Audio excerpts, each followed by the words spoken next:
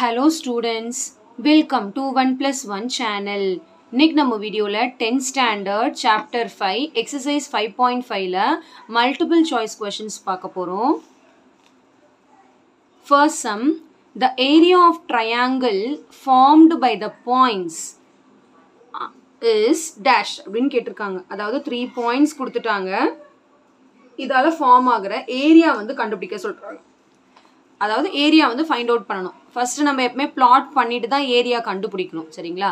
So first வந்து நார்மலாக நம்ம பிளாட் பண்ணிடலாம். வந்து ரஃபாக தான் பிளாட் பண்ண போகிறேன். சரிங்களா? ஸோ -5,0ங்கிறது இந்த பக்கம் வரும். -5,0. நெக்ஸ்ட் 0,-5. 0,-5 இங்கே வரும் இல்லையா? 0,-5.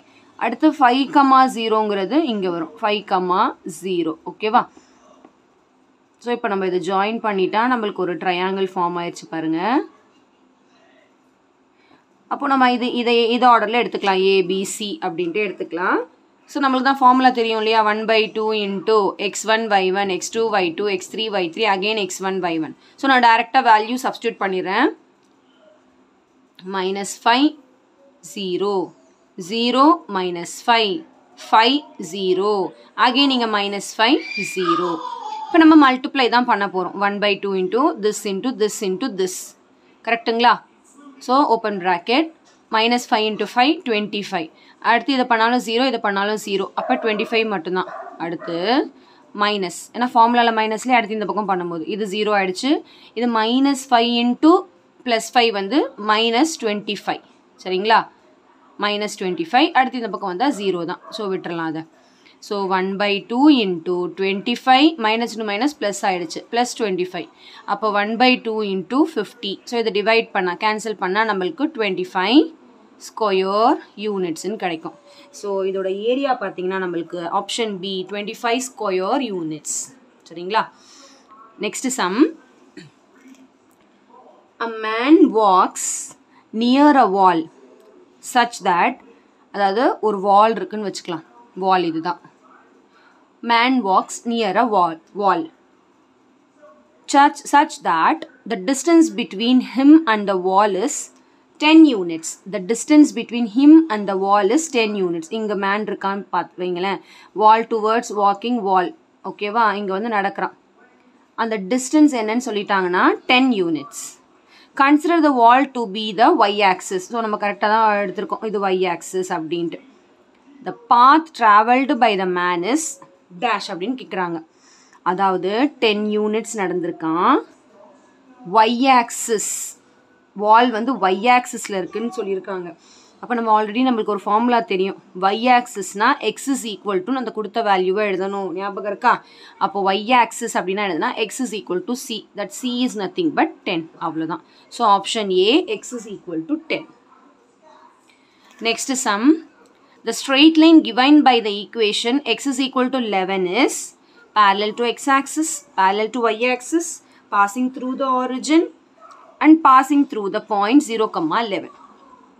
அதாவது இப்போ என்ன சொல்லிட்டாங்கன்னா the straight line given by the equation x is equal to 11. இந்த x is equal to 11 வந்து இந்த ஆப்ஷனில் எது வந்து சாட்டிஸ்ஃபை ஆகும்னு கேட்குறாங்க. ஸோ நம்ம ஸ்ட்ரெயிட் லைன் வந்து பிளாட் பண்ணிடலாம். First x is equal to 11 எங்கே வரும்னு சொல்லுங்கள். 11 வந்து x axis இங்கே வரும். ஸோ இப்படி வருமா straight line? x is equal to 11. So it is parallel to y axis. Option B தான் இதோட ஆன்சர். நம்ம போன சம்மில் தான் பார்த்தோம். y axisனா x is equal to some value எழுதுவோம். x axisனா y is equal to some valueன்னு எழுதுவோம். ஞாபகம் இருக்கா? ஸோ அதே மாதிரி தான் இந்த கான்செப்டும் x is equal to 11. அப்போ y axisன்னு அர்த்தம். y axisங்கிறதுனால தான் x equal to some value நம்ம எழுதுறோம். ஓகேவா? Next sum. நெக்ஸ்ட் சம் பாருங்க.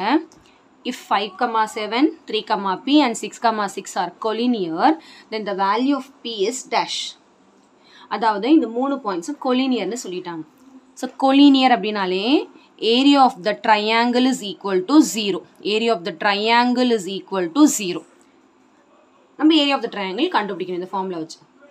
இப்போ இந்த சம் கொஸ்டினில் வந்து பிளாட்லாம் பண்ண வேண்டாம். எப்போ நம்ம ஃபைண்ட் த ஏரியான்னு கேட்குறாங்களோ அப்போ நான் மட்டும்தான் வேல்யூஸ் வந்து நம்ம பிளாட் பண்ணணும் கார்ட்டீசியன் பிளேனில் கிராஃப் ஷீட்டில். அதாவது கிராஃப் மாதிரி நம்ம ரஃபாக பிளாட் பண்ணுவோம். இந்த மாதிரி சம்முக்குலாம் பிளாட் பண்ண வேண்டாம். ஜஸ்ட் கொடுத்துருக்குற ஆர்டர்லேயே எடுத்துகிட்டு ஏரியா ஆஃப் த ட்ரையாங்கிள் கண்டுபிடிக்க வேண்டியதான். ஸோ நான் அப்படியே டேரெக்டாக போடுறேன். 5 7 3p 6 6 again 5 7. இது ஈக்குவல் டு 0 தான். ஏன்னா கொலினியர்னு சொன்னதுனால it is understood this is equal to 0. So next step வந்து 1/2 இன்ட்டு இப்போ நம்ம மல்டிப்ளை பண்ண போகிறோம். 5 இன்ட்டு p 5p 3 6 are 18. ஓகேங்களா? 6 7s are 42. ஸோ இந்த ப்ராக்கெட் வந்து க்ளோஸ் பண்ணிடலாம். அடுத்து மைனஸ் ஓப்பன் ப்ராக்கெட். இப்போ இங்கே பண்ண போகிறோம். 7 3s are 21. அடுத்து 6p. அடுத்து 6 5s are 30. சரிங்களா? Next is equal to 0. இப்போ இந்த 1/2 அந்த பக்கம் போனால் 0 ஆகிடுச்சு, அதை விட்டுருங்க. ஸோ 5p ப்ளஸ் இது ரெண்டுத்தையும் ஆட் பண்ணால் நம்மளுக்கு 60 கிடைக்குமா? மைனஸ் இங்கே வந்து 6p ப்ளஸ் இது ரெண்டுத்தையும் ஆட் பண்ணால் 51 கிடைக்குமா? Equal to 0. இப்போ நான் மைனஸ் உள்ளே கொண்டு போகிறேன். இப்போ 5p plus 60 minus 6p minus 51 is equal to 0. 5p minus 6p is nothing but minus 1p. இல்லை மைனஸ் பின்னு கூட போட்டுக்கலாம்.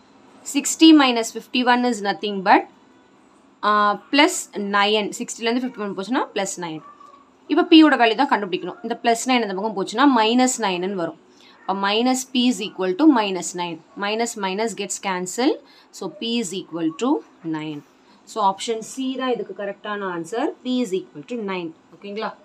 Collinear கொடுத்துட்டாலே area of the triangle is equal to 0. It is understood. Okay. Next sum. The point of intersection of 3x minus y is equal to 4 and x plus y is equal to 8 is dash. அதாவது இந்த ரெண்டு ஈக்குவேஷனும் intersect ஆகிற point என்ன அப்படின்னு கண்டுபிடிக்க சொல்கிறாங்க. அதாவது X ஒயோட value கண்டுபிடிக்கணும். இது வந்து 2 வேஸில் போடலாம் இந்த சம்ம. அதாவது first it's just like that இந்த ஈக்குவேஷனை சால்வ் பண்ணாலே நம்மளுக்கு எக்ஸ் அண்ட் ஒய்யோட வேல்யூ கிடைக்கும். இல்லைனா இது வந்து சூஸ் த பெஸ்ட் ஆன்சர் தானே. அதனால வந்து இந்த பாயிண்ட்டை எடுத்து ஏதாவது ஈக்குவேஷனில் சப்ஸ்டியூட் பண்ணி பாருங்கள். ரெண்டு ஈக்குவேஷன்லையும் சப்ஸ்டியூட் பண்ணி பார்த்துனா அந்த கரெக்ட் ஆன்சர் இங்கே வரணும். அதாவது சாட்டிஸ்ஃபை ஆகணும். இப்போ ரெண்டுமே உங்களுக்கு சொல்லித்தரேன். ஃபஸ்ட்டு சால்விங் பண்ணிடலாம். 3x minus y is equal to 4, x plus y is equal to 8. So இதை சால்வ் பண்ணிடலாம். இதை கேன்சல் ஆகிடும். இப்போ 4x is equal to add பண்ணால் 4x, 4 plus 8 வந்து 12. அப்போ x is equal to இது இந்த பக்கம் போனால் டிவைட். 12/4 is nothing but உங்களுக்கு 3 கிடைக்குமா? அப்போ 3ங்கிற ஆப்ஷன் இது ஒன்று தான் இருக்குது. அப்போ இதுவாக தான் ஆன்சராக இருக்க முடியும். இதனால நம்ம y கண்டுபிடிச்சிடலாம். இந்த x is equal to இதுலேயோ இல்லை சப்ஸ்டியூட் பண்ணால் y-யோட வேல்யூ கிடச்சிடும். ஸோ என்ன வரும்னா 3 plus y is equal to 8. இப்போ y is equal to 8 minus 3. இப்போ y is equal to 5. அப்போ 3,5 தான் ஆன்சர். ஆப்ஷன் சி தான் ஆன்சர் இல்லைங்களா? இப்படியும் போடலாம். இல்லைனா ஒன்று ஒன்றா இப்படி சப்ஸ்டியூட்டும் பண்ணி பார்க்கலாம். 5 முதல்ல இங்கே சப்ஸ்டியூட் பண்ணி பாருங்கள். 3 into 5 என்ன வரும்? 15. அடுத்து மைனஸ் 3 y இருக்க இடத்துல 3 போட்டால் நம்மளுக்கு என்ன வருது? 15 minus 3 வந்து 12 தான் வருது. ஆனால் எனக்கு 4 வரணும். அப்போ இது ஆப்ஷன் கிடையாதுன்னு அர்த்தம். இந்த 2,4 சப்ஸ்டியூட் பண்ணி பாருங்கள். 3 2s are 6 மைனஸ் 4 2 தான் வருது. அப்போ இதுவும் ஆப்ஷன் கிடையாது. 3,5 போட்டு பாருங்கள். 3 3s are 9 minus 5 9 minus 5 4 வந்துச்சு. அப்போ இது ஆப்ஷனாக இருக்கலாம். இருந்தாலும் இதை சாட்டிஸ்ஃபை பண்ண உடனே இதுலேயும் சப்ஸ்டியூட் பண்ணி பார்க்கணும். ரெண்டுத்தையும் சாட்டிஸ்ஃபை பண்ணணும். ஸோ இங்கே சப்ஸ்டியூட் பண்ணி பாருங்கள். எக்ஸ் ப்ளஸ் ஒய் 3 + 5 8 வந்துருச்சு. அப்போ இதுதான் ஆன்சர் அப்படின்ட்டு அர்த்தம்.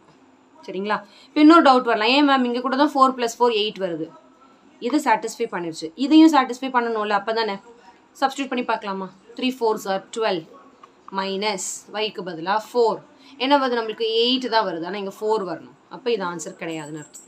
இந்த வேல்யூஸ் வந்து ரெண்டு ஈக்குவேஷனையுமே சாட்டிஸ்ஃபை பண்ணணும். அப்போனா மட்டும்தான் அதோட சொல்யூஷனாக இருக்க முடியும். சரிங்களா? ஸோ இதை வந்து சால்வ் பண்ணியும் போடலாம், இல்லை ஜஸ்ட் லைக் தட் அப்படியும் போடலாம். ஓகே. ஸோ கண்டிப்பாக இந்த சம்ஸ் நல்லா உங்களுக்கு கிளியராக அண்டர்ஸ்டாண்ட் ஆகிருக்கும்னு நினைக்கிறேன். So thank you so much for வாட்சிங் ஸ்டூடெண்ட்ஸ். Bye-bye.